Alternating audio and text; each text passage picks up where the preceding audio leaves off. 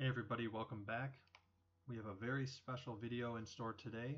We are going to be making a quantum dot using just VESTA, no outside codes, so completely free using just VESTA. And we are going to be making a copper quantum dot specifically. I've been working with copper in the past couple videos, so I have its unit cell on hand.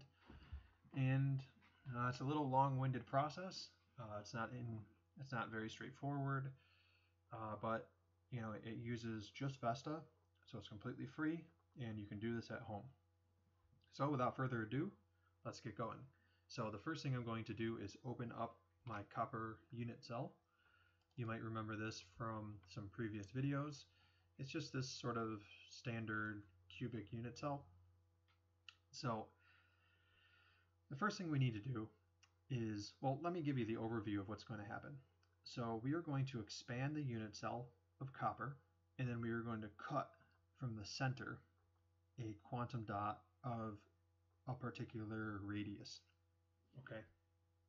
So when you expand this unit cell, you can do it in two ways. You can either do it by the boundary method. For example, if I expand it 4 unit cells in every dimension, you can see I have a quote-unquote larger structure, but this is not a supercell. It's not a supercell because I did not change the actual size of the unit cell vectors. This is very important. Okay? If you want to change the actual size of the unit cell vectors, what you have to do is you have to go to Edit, Edit Data, Unit Cell, Transform. Now you're going to actually transform the unit cell vectors, and here we do it. Our transformation is simply a magnification.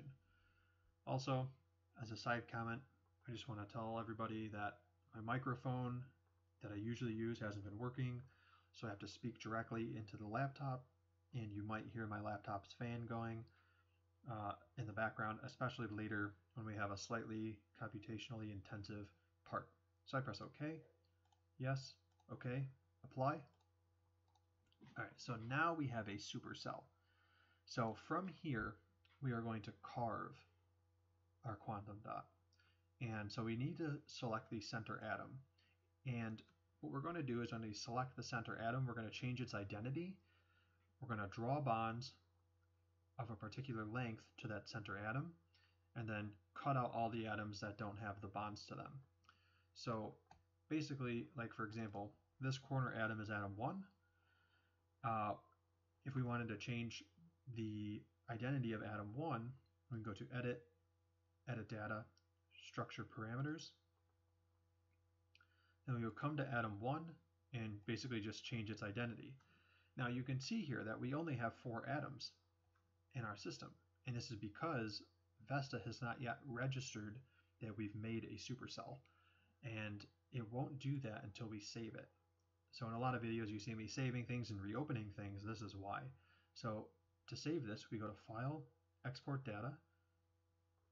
We're going to export it as a VASP, and I'm going to call it 4x4x4 because we have a supercell now. So this file will pertain strictly to my unit cell. We press Save, Cartesian coordinates. Okay. So now I'm going to press Control W to get rid of this, and Control O to open up our supercell. So now you can see there's a lot of atoms registered. And in particular, let's check out our center atom. It happens to be atom number 43. Okay, so what we need to do now is we need to change the identity of this atom.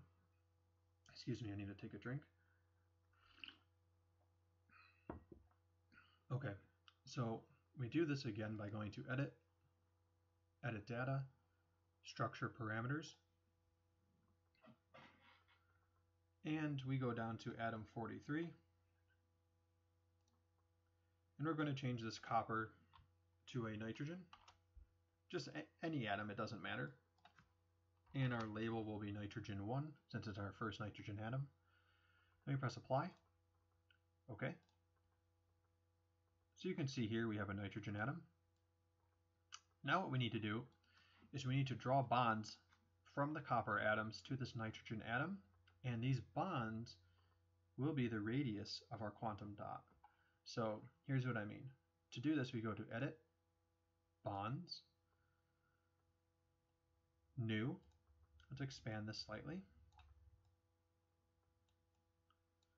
And we're going to search the atoms bonded to A1, and A1 will be our nitrogen atom. And now what we're going to do is, this is important, search additional atoms if A1 is included in the boundary. So then what we do is we're going to set our maximum length, which if we want to have a quantum dot, let's say of 2 nanometers, then we want this maximum length to be 10, because this corresponds to the radius, and we're in unit angstrom. So you can see the unit is angstrom, and 10 angstroms is a nanometer. So if we want to make, let's say, a 2 nanometer in diameter copper quantum dot, then we should set this to 10. If we wanted to make a 1 nanometer copper quantum dot, we should set this to 5. So let's just for now set this to 5, press apply, and you can see that we now have something that looks like this. And then basically you would just carve around this. What I'm going to do is set this to 10, because, you know, why not? Let's make it a little larger. Press apply. So now this is actually going to take some time. You'll most definitely hear my computer fan going now. The reason is because it's searching outside of the unit cell, and so it's basically like figuring out what atoms should be there. So this will take some time. Don't be surprised if it takes a minute or two, but we can, you know, just chit chat in the meantime. So what's going to happen is we'll eventually get our new atoms. Basically these bonds here will extend outside of the unit cell, and we're then going to carve around them. Okay, looks like we're good. Now let's select OK. Oh, looks like it's still going a little bit. But yeah, you can see here, you can really see the radius of your quantum dot, and this plane here is your 111 plane. So looks like we still have some computation going on. We could have just stuck with a 1 nanometer quantum dot, but you know, why not go big right now? It also makes it easier to chop off stuff, the less you have to chop off. I guess you have to wait. Anyways, so okay, never mind. So here we are. So now what we're going to do is we are going to chop off all the atoms that don't have bonds to them. You can try going into polyhedral mode, which sometimes works. And you can see here now that we basically have the polyhedral of our quantum dot. And what's really interesting is like this surface here is the native 001 plane, whereas this plane here, interestingly enough, is the 111 plane. So anything now that is not in this polyhedral, we will cut off.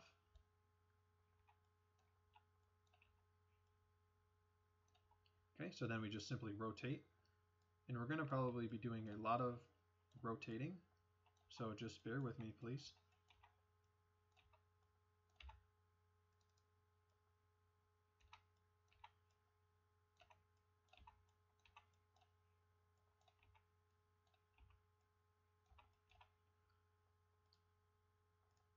Okay, looks like we're good. Oh, one more. Let's just keep going around. Okay, so we're good in the C. Now let's hit B. Rotate around. We look okay. Let's hit A. Rotate around. So it looks like we're good. So now what we need to do is we need to save this as an XYZ file. Do not save it as a VASP. So export data, and we're going to make this copper 2 nanometer quantum dot, okay, and save it as an XYZ. Save. No. Now we're going to open it with Control O.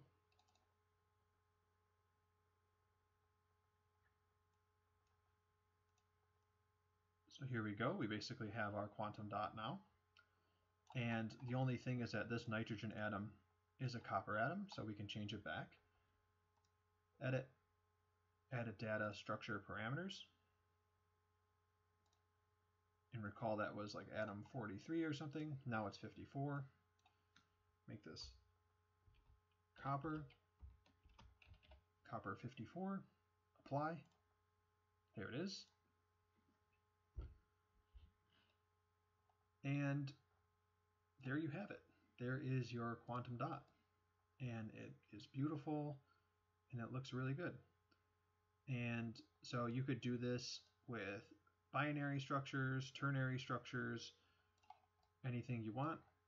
So now if we want to add bonds to this, what we can do is first let's check out what the typical bond in the copper would be.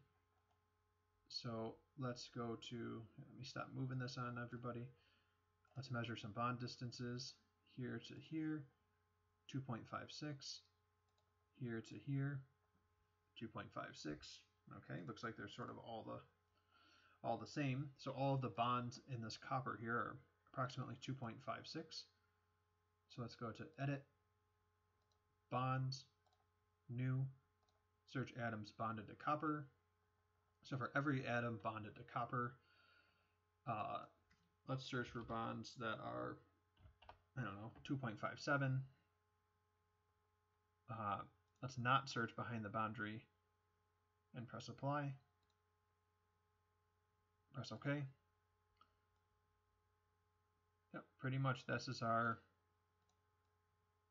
copper crystal. So it's a little different than what we had before. I don't think the planes are as well defined. Well, they are, but they're a little more.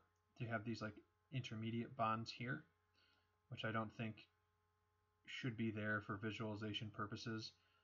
But in any case, here is your copper quantum dot. So thank you so much, everybody, for watching. Stay tuned. Next time we'll do a binary structure like titanium dioxide. If you have any questions or comments, leave them in the comments section. Thank you.